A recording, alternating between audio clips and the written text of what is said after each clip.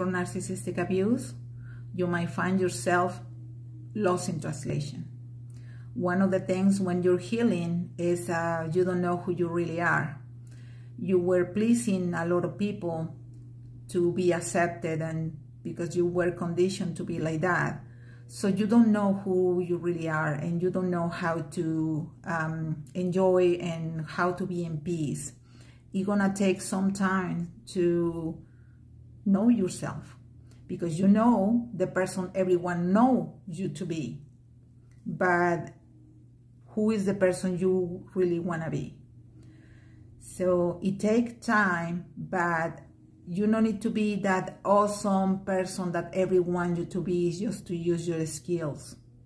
Find your awesomeness to please yourself. You're here to please yourself, anybody else.